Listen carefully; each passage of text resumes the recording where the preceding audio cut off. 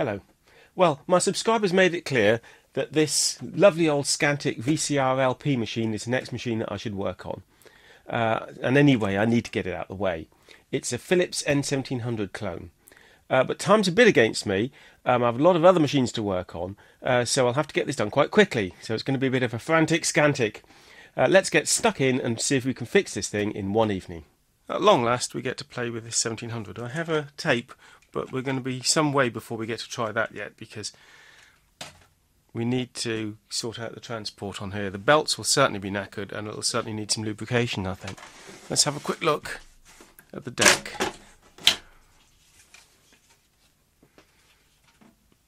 Nice feature of these is how easy it is to take the cassette carriage off.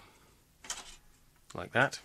You just push this thing down and it goes into this slot here.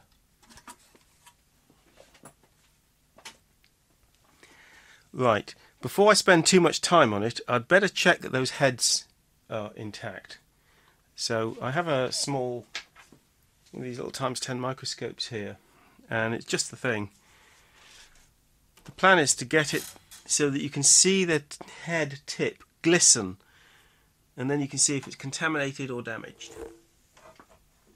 Maybe I'll try and get a shot of this on a microscope later and share it with you. Some very slight contamination, but nothing of consequence. That is pretty good, that one. Swing around to the other one.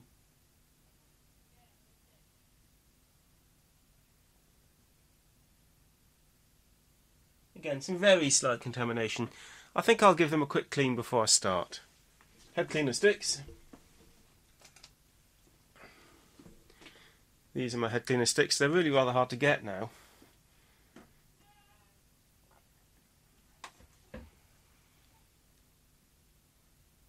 Right, those heads look good. Clean a little bit of the rest of the tape path. Nothing looks that badly contaminated. I have found this guide here to be particularly important. That's a large guide that just sits, when it's in the off position, just sits here. And it's very important that that one is spotlessly clean. This is the erase head, so you might say, don't care about that, but I do, because it's still in the tape path. And it has had a little bit of mould on it, I think, so it's obviously run the odd mouldy tape on occasions. Then this is the capstan. That is extremely grotty, that needs some severe cleaning. This is the audio control head. They can wear a bit.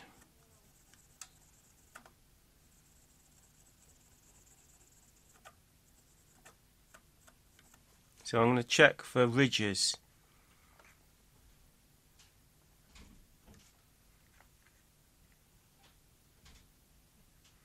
I can just about feel a little bit of wear on that, but part of it might be just that it needs a bit more cleaning. Well, I'd certainly say that's a very serviceable head. There's no severe wear on that one. You can just feel where the top of the tape has been. Right, I'm not going to use my expensive head cleaner sticks for cleaning the capstan. I'll use cheap cotton buds for that one.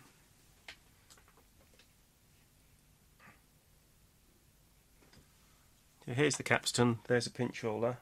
You probably can't see the pinch rollers because it's behind the PCB, but we'll move that PCB out of the way in a moment. The capstan appears to be stalled, so the drive belt underneath is probably disintegrated and is grabbing onto it. There's a lot of gunge on this capstan. It really is quite grim. That would have been seriously affecting the machine's ability to work. It's an unusual capstan design. Most capstans are smooth the whole way along. This has a smooth section in the middle, and then beyond that, a kind of a almost like blasted, granular sort of feel. But that is normal. That is the way they're supposed to be. Oh yeah, I can just about rotate the capstan, that helps. There's a lot of gunge on that. Lots of isopropyl alcohol required. Right, now let's do the pinch roller. What I'm going to do is pull this up. There should be a little clip here on this PCB, and there's not, so that's obviously been lost at some point. I'll use my light to hold that open. So here's the pinch roller. Doesn't seem to be in bad condition, that one. Right, now the mechanism itself.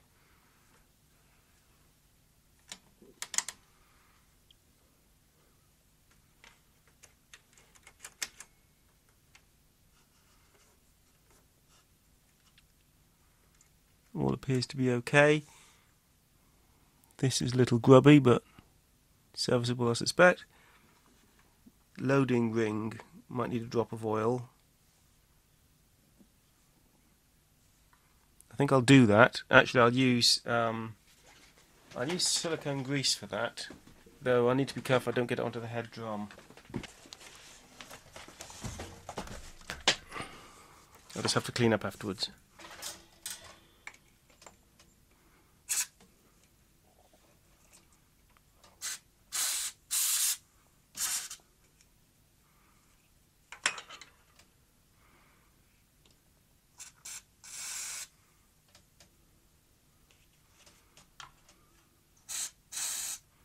Right, that's enough of that.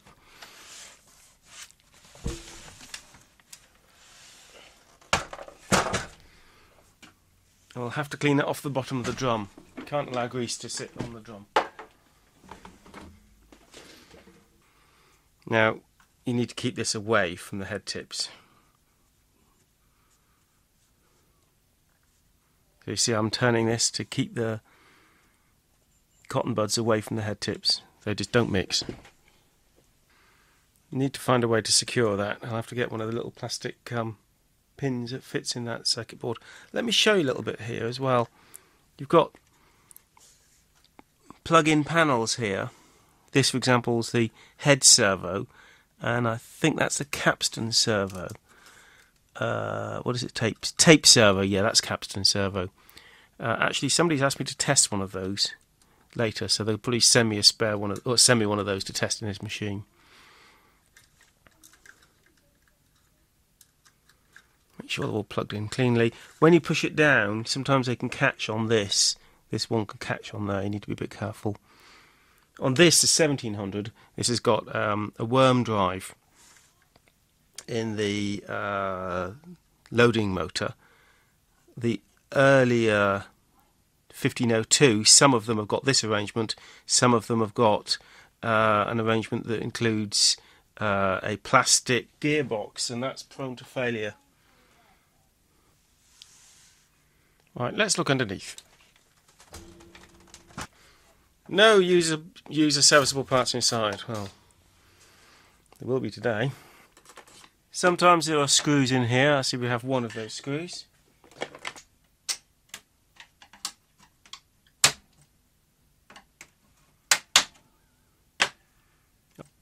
Right, you depress those and then out it comes.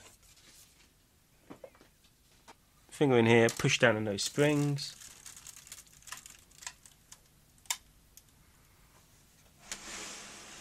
So we have the capstan and its normal cross-section belt. You have the head drum with its flat belt, which is not the easiest thing in the world to change. A belt out here to the tape counter, and this one here is for the reel drive. So, though all the belts are in place,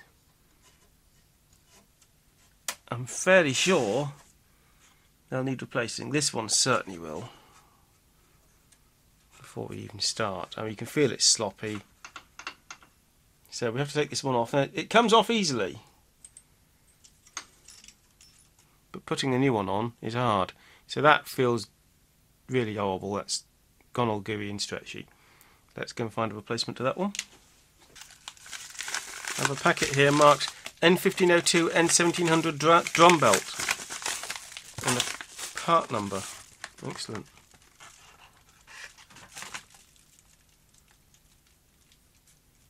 Oh, very good. So we'll put one of them in. So my replacement belt is wider, but that doesn't matter. It's clearly got a bit more twang to it. Now, installing this is maddeningly hard because you have to get it around this pulley here on the other side of this motor. Well, how the heck are you supposed to do that? I find the best thing to do is to slacken off these screws, but not necessarily take them completely off. Or slacken off the bracket, but not take it completely off. Okay, now with that pulled out, we can kind of get in there and connect this large pulley underneath.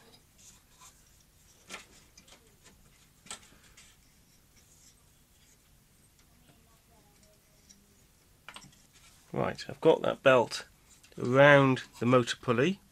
By the way, I've known these motors fail, they can squeal.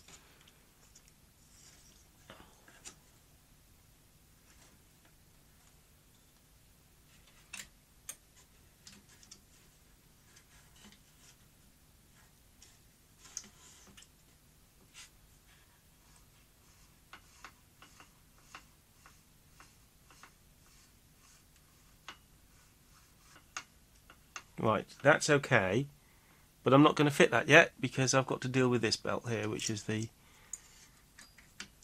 capstan belt.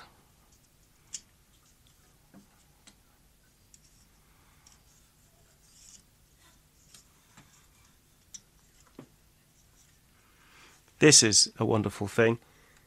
That is a sensor for this magnet, but if you take that off, you'll find that basically what it is a small mono audio cassette head on that sensor for the magnet, so that's what they've used, which is just wonderful. They obviously had a production line set up for cheap mono audio cassette heads, so that's what they used. Right, this belt, you know, is clearly gone. Let's find a replacement for that one. Okay, so I have a belt here which is really not as thick as the belt I'd like to use, but it looks about the right length. So I think I'll install that for now, and hopefully that'll work well enough, and then I'll order a belt closer to the original later. There's a brush here which I don't know why it's there. I guess it's there probably to provide damping rather than to clean the belt. More likely to be damping, I think.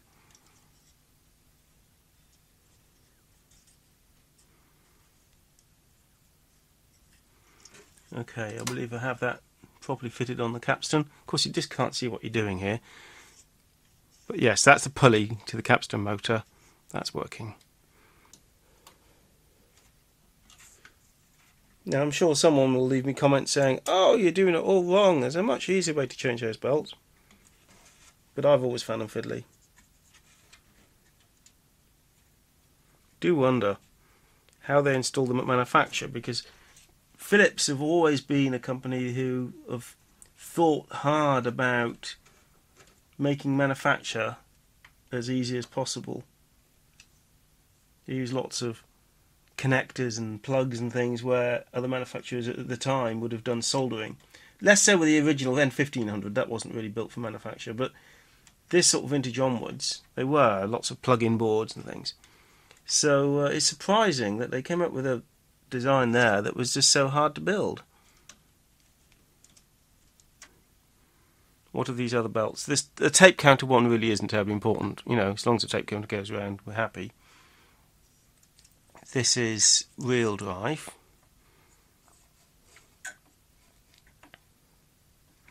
Actually, I don't think that is real drive, you know. I think that one there just goes to... I think that's just about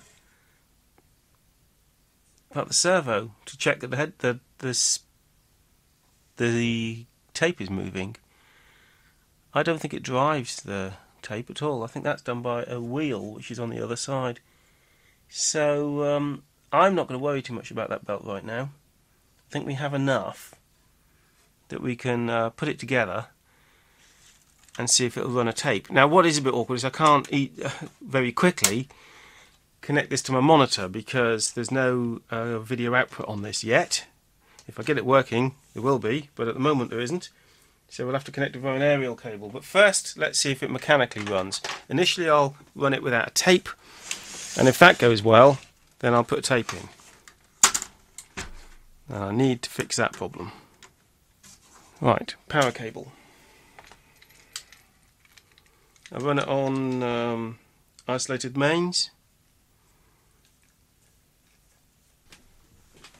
It takes a standard figure of 8 cable, unlike the N1700, which uses an obscure connector. It's really hard to get. Right, first thing first will be whether the clock comes on. So I'll just move it so you can see the clock here.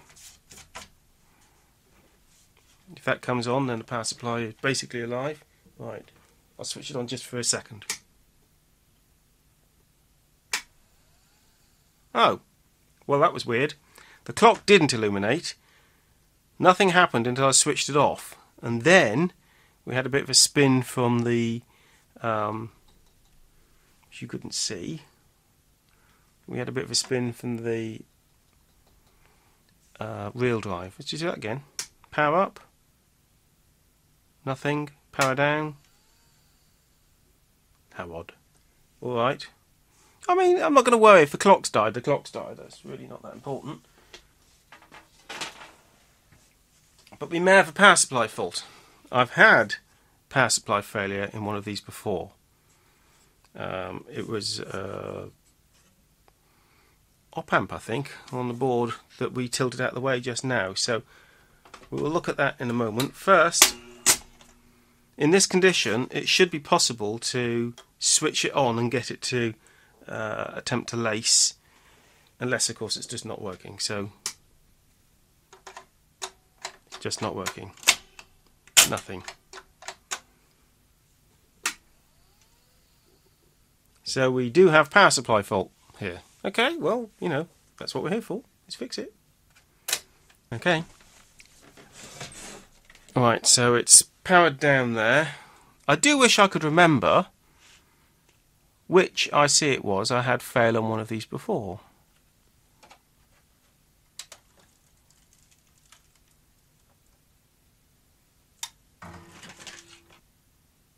Right, so I need the service manual, and we can just test for some voltages. First thing I'm going to check is 12 volt line, which I should be able to pick up at plug 8.4 and various other places. But that's marked up, so we'll have that one. So I'm looking for 12 volt DC, and I think this is always on, so as soon as I switch on the power supply I should get 12 volts.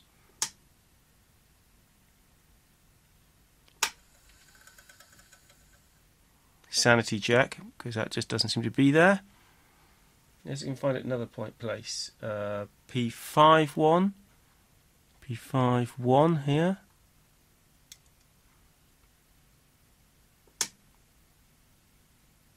Nothing. Well, fraction of a volt.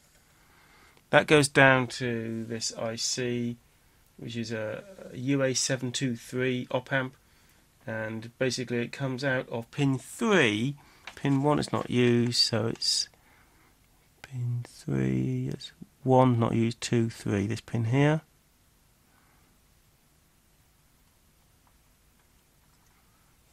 I'm sure I've got good contact with that, and I've got a good ground point there.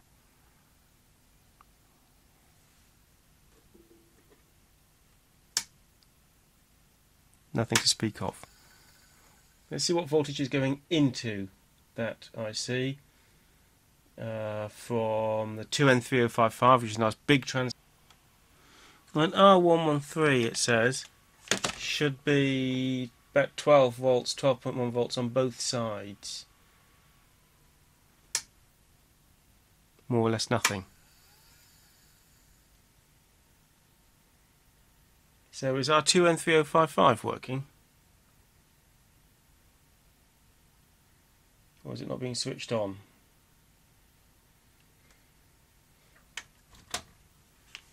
It's driven by this op amp. There should be pin 10 should be about 13 volts. Then it goes via a transistor T113. 113. So the base of 113 should be about 13 volts. Here's 113 here.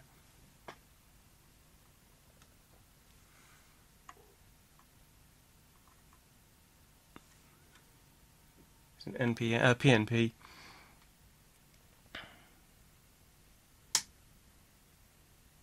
About 1 volt. So let's go through the pins of this IC. I'm really blaming this IC at the moment. Pin 1's not connected. Pin 2 should be about 12 volts.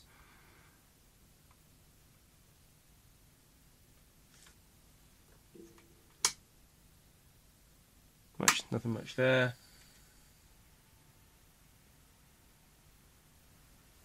It's hard to know exactly what's cause and effect on this IC. TS113 should have 26 volts on it. On the collector, TS113 collector should have 26 volts, 26.5 volts. It's a bit high, but yes, that's there. Okay, it's in that area. Let's do some more work on that. Alright, TS113, brain failure earlier, it is NPN of course, and I think we'll do a in-circuit test here. It's all switched off, so we should have a diode from base to collector. Yes, diode from base to emitter. Yes, no short between collector and emitter. Correct.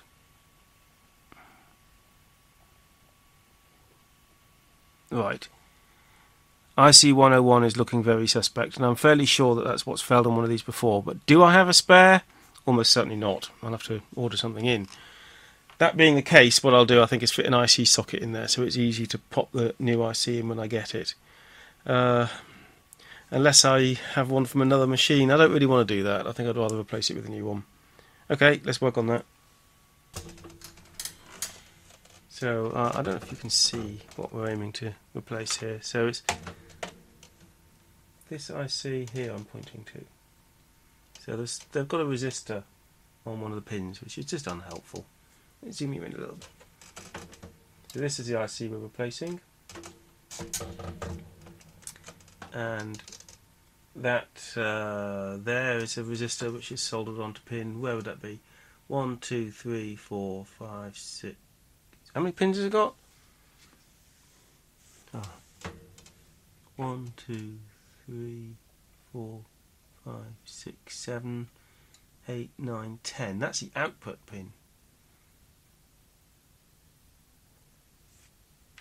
And 11, 12, 13, 14. Yes, okay. So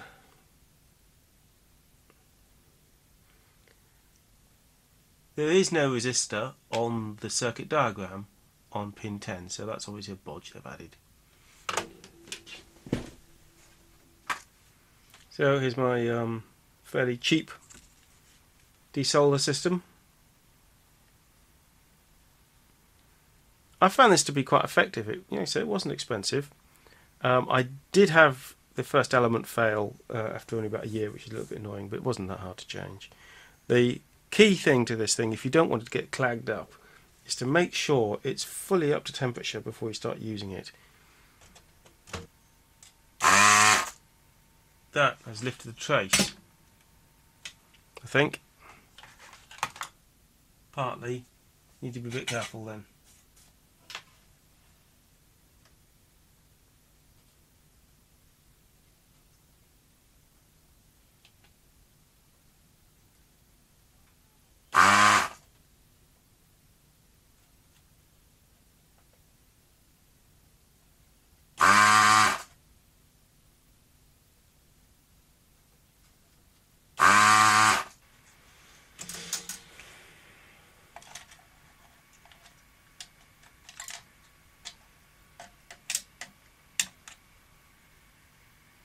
That's the one that came out. It's the one that's going in.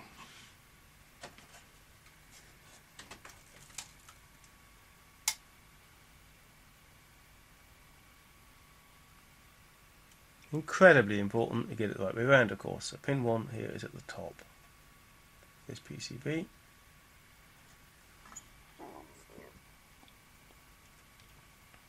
Being a single-sided PCB, there's no need to clean the top side. There's no flux or solder up there. That's inserted. The damage to that pad is limited. Oops. So I don't have to repair the pad. I just have to make sure that the contact is made properly. I'll check all that before I refit this resistor to pin 10.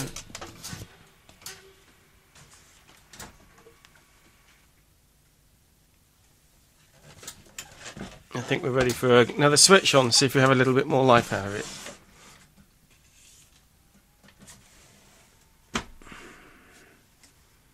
What do you think? If we get something from the clock even, there'll be some evidence that we've made some progress. Clock. That's better.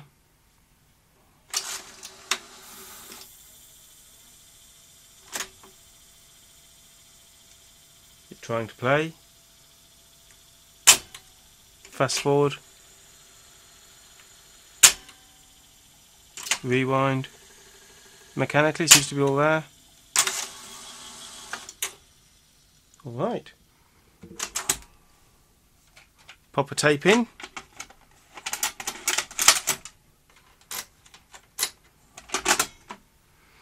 See if it runs.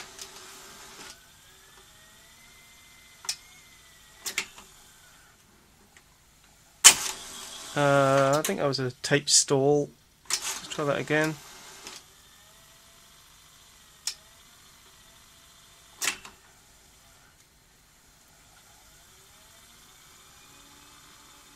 You hear the servos trying to hunt a little bit there.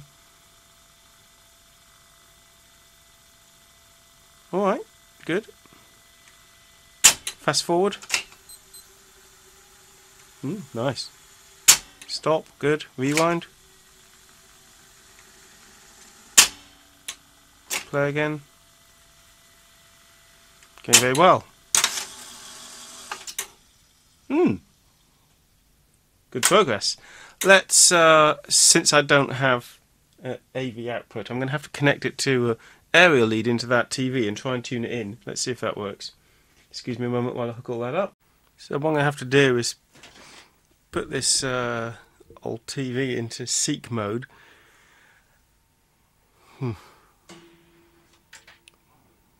Should I use channel 17? It just seems appropriate somehow. Search.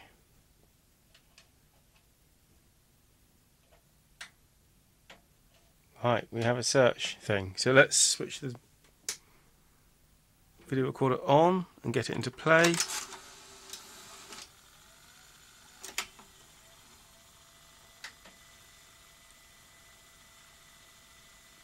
And maybe it'll find something. Do I have to hold the button? I don't remember. No. That looks quite promising. Yes, that's some sort of picture. You start to damage your tape though. So yes, I need to store that. Stored. Right.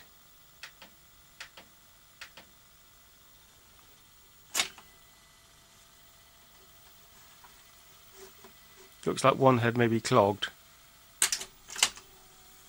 But that didn't seem to be the case, did it? When we looked earlier, the heads looked clean. Rewind it.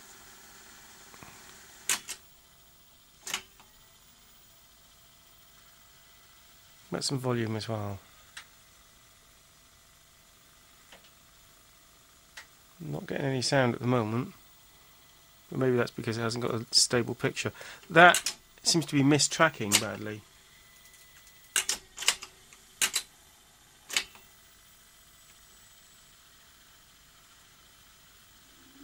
Oh, we have sound. I just get the feeling that if I persevere a little bit, it might start working. Try tracking. Don't think it's going to do anything. I'll leave tracking central.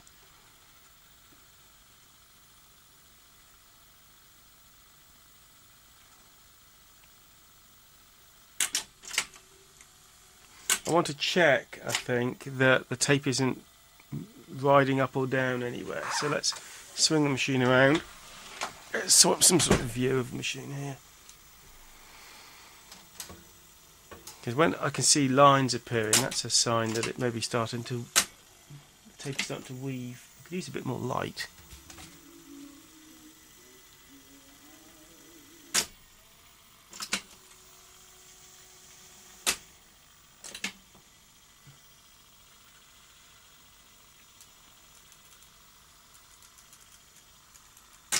That scrunching noise is not coming from the back, it's coming from the pinch roll area. So maybe the pinch roller needs a little work. Let's see if I can see it here. Obviously you can't really see a lot because it all disappears into the cassette. But the fact it's making scrunching noises is a sign that the pinch roller, at the very least, needs a little bit of attention. And maybe the capstan could use a bit more cleaning. So let's do that. Power it down.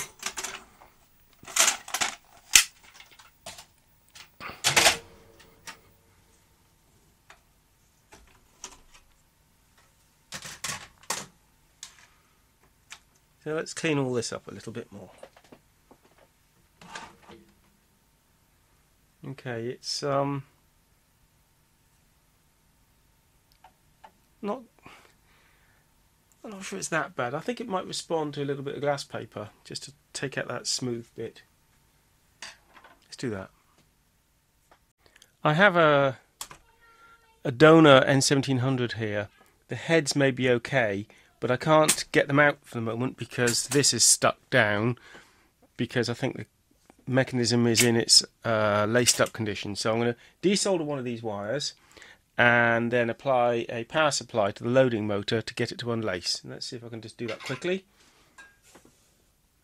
So I'm desoldering this so I don't end up stuffing a voltage down the drive circuit, because even though this machine is scrap, I may still use the parts. I don't want to blow anything up. Can't remember what voltage it requires, but I'm guessing about 12 volts. Let's start with about 9. And I don't know what the polarity should be, so we'll just have to suck it and see. Right, which is the motor end? Well, that's the motor end. Maybe I need a little bit more than 8 or 9 volts. Get a little bit more. Or maybe the mechanism's so jammed up that it won't unlace. I think that's the problem actually, it's too jammed up. I'll just squirt some WD-40 in there because I'm not trying to fix this machine. Don't think I can get it to unlace. So it can be a bit hard to open this cassette door. Oh, what a nuisance. Well, here's a scrap machine, and it turns out that there is a way you can make it open even when it doesn't want to. You have to stick a screwdriver in and find a lever along the front here. It's all quite hard to see, but you can push on that lever, which you can't see any better than I can, and sure enough you can open it, even though the machine's still laced up. So now I can take the top off. Now I can get to these heads. So I'm hoping these heads are in better condition than those. It says N1700. Right. Something else from this scrap machine is, I'll show it to you later, the VCR-LP logo from the top of the machine that was missing on this one. So if we get this one working, I'll put that logo on as well.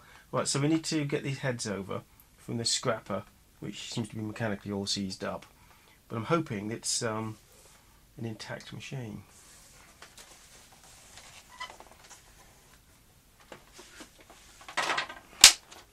So we're going to open the bottom. This is all a bit awkward having it on my lap.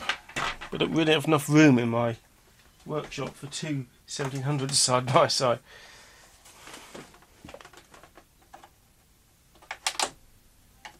That's how I'm supposed to take this piece off.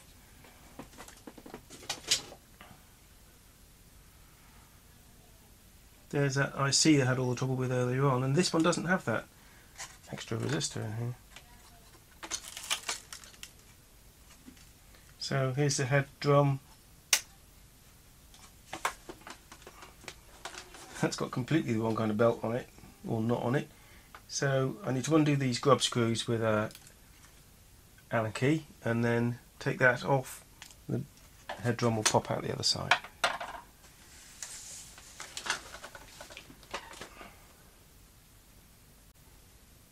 So here's the head I've taken out of the scrap machine. I'm going to take a very close look at the head tips with my little microscope.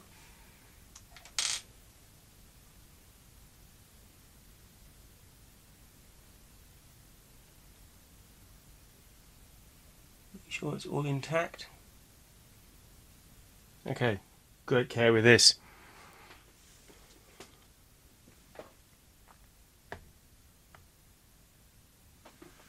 So we need to take the head drum out of this machine, and now I'll show you that process. So there are two 2mm grub screws here,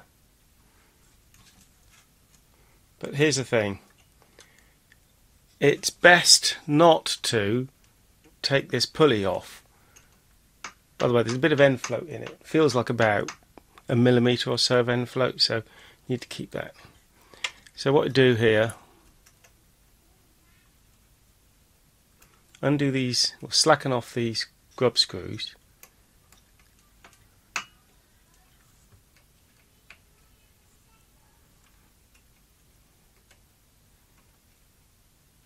right. Now here's the trick here. I've got the new head ready to go on.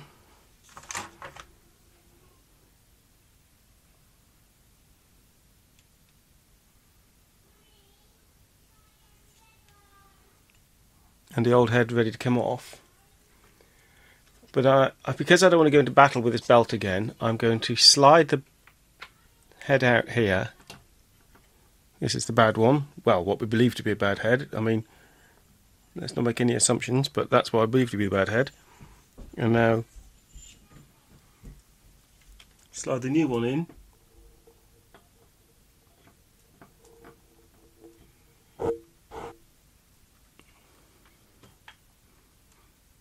And straight onto the pulley.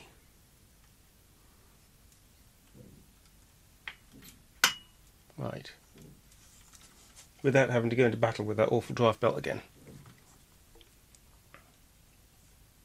Something else I've found is best not to use the ball end of this when you're doing the fine tightening or slackening of these grub screws, because it will tend to slip, even though I'm sure they're metric. Right, let's feel for end float. No end float. That's no good. Fine tweak.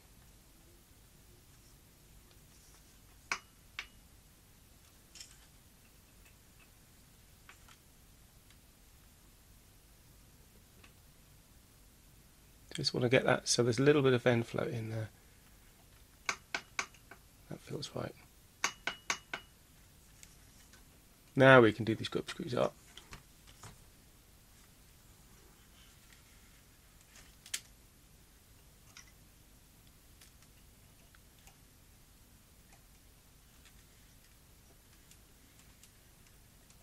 Right.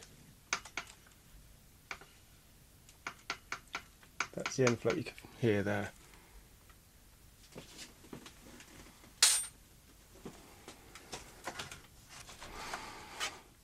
Of course, if it doesn't work, it could be because these heads are no good, or there's a different fault. But right now, it all feels like it should go.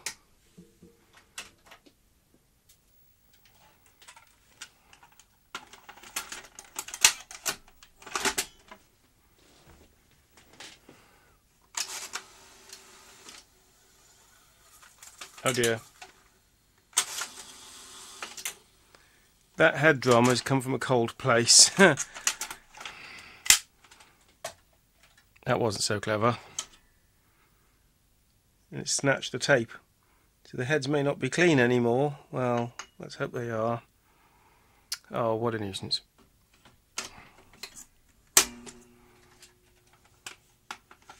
Try again.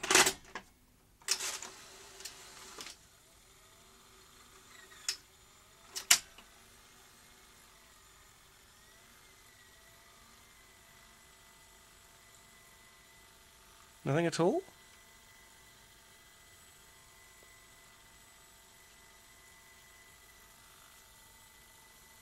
Have I forgotten something? Nothing at all.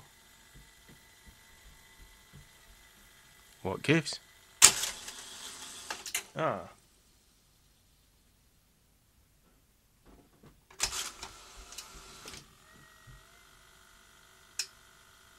I didn't ask it to shut down, it shut down on its own.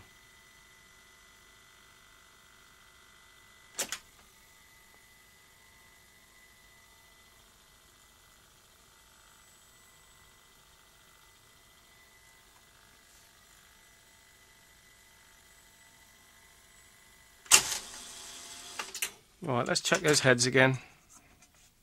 Make sure they're clean. They may have become contaminated. I'll power the machine down while I'm doing that.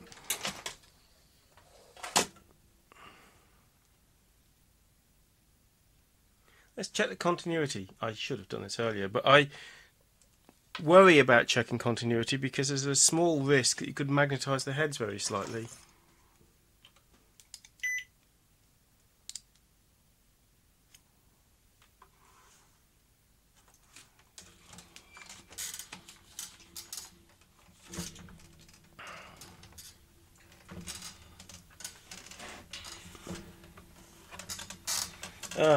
Anyway, all I'll get is the back end of the transformer, so no, that won't tell me anything unless I desolder them, and I'm not about to do that.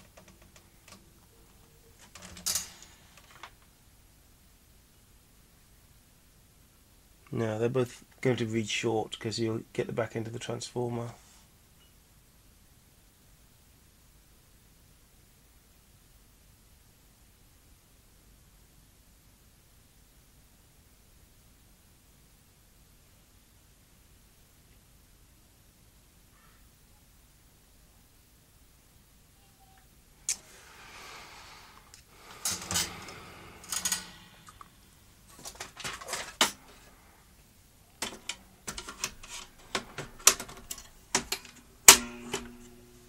I don't know what to make of it.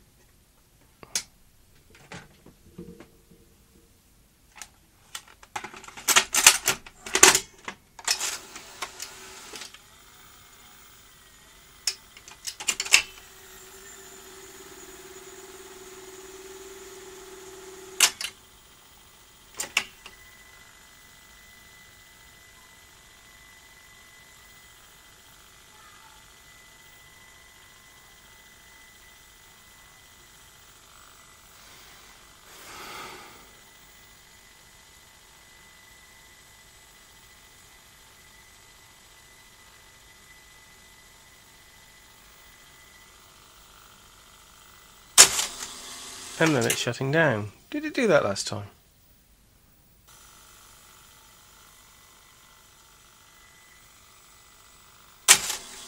And why is it doing that?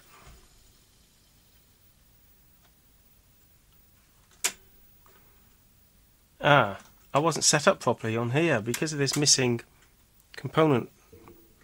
Let's just fix that. I've got some bits off the scrap machine which I think I can bodge into place, because these actuators work the switches on the servo board, well, mainly servo board here, so let's try that. Okay, that's fitted properly. Let's try it again.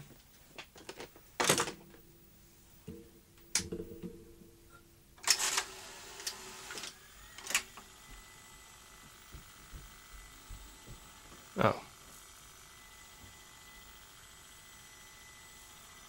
So that's looking like knackered heads.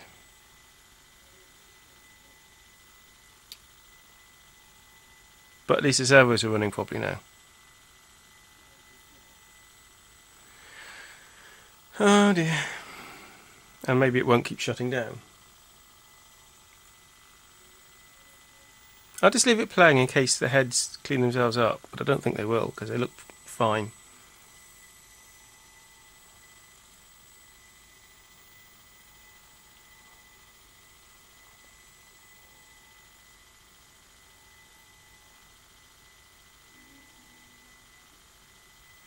Now, looks like we've got more bad heads. Maybe I can find some more. Okay, I have another 1700 head drum here. Let's check it with a microscope before I get too involved. Need some more light. You can never have enough light when it comes to checking video heads.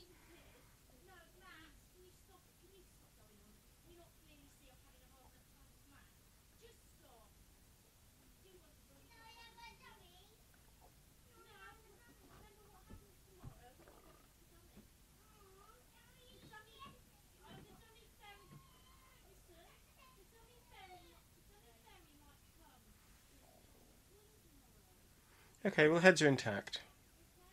Not incredibly clean, but good enough for now. So, we'll do this whole process again, won't we?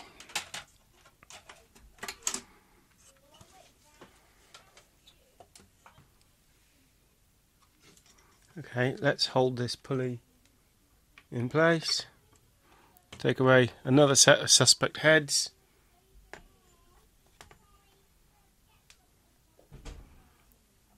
And now fit the heads from another scrap machine.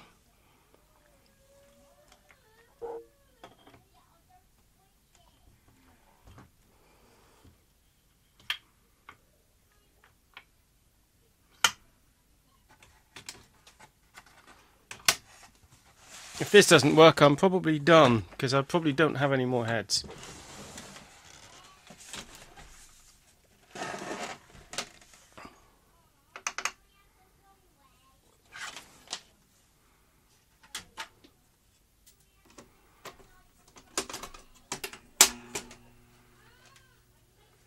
I'm a little worried because those heads are quite cold, but let's see how we get on.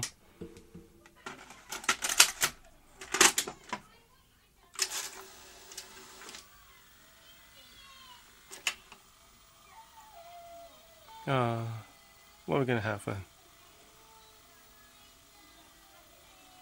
Try the tracking. Oh! Oh! They may be cleaning up. Aha!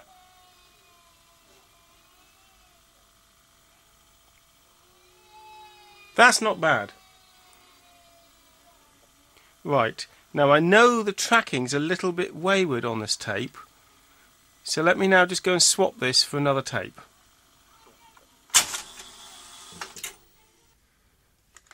Right, let's just try this tape. I think this is a better recording.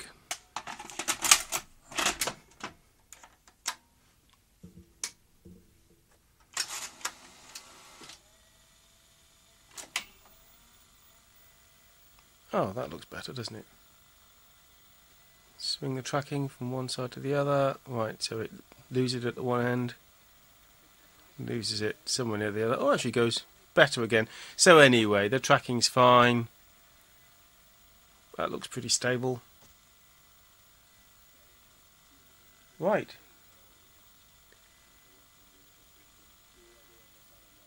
Nice.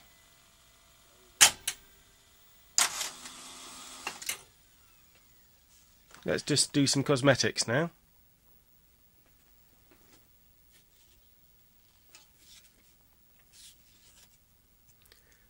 I've found a VCR badge there from one of the scrap N1700s and glued that on. Got a tiny bit bent in the process, but still, it's not bad. It's quite a thick piece of aluminium actually. Now let's refit this lid.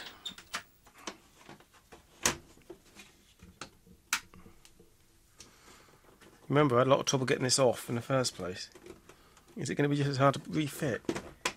Oh, before I do that, let me just tell you something. On the back of here, there's aerial in and out, so there's a modulator in here, but there's no audio out and video out. Now, there is a line level audio signal in here, which I can take out to a phono connector at the back, but there is not a normal line level video signal at the back here. There's something close, but it needs amplifying, so I need to build a circuit. I've built it for 1502s and 1700s and even the SVR machine. I need to build another one of those circuits to put in here, and there's a couple of different variants, but I'll show you later what that circuit is. I'm not going to do that as part of this video. Let's call this a working machine, and we'll come back to the video amplifier circuit another day, because right now this is working, so I'm quite pleased with that. Right, let's refit the lid. Oh yeah, the circuit, when I build that, what I'll do is I'll fit it underneath this board. So let me just show you. It is powered down.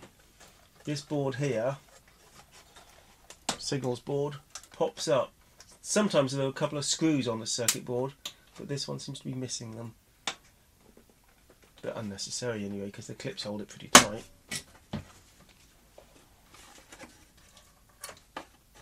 Oh, look what I've just found.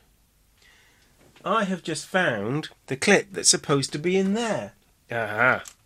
So I can take my little bodge out and fit that properly in there. That's supposed to hold that PCB in place. Well, that was a bit of luck.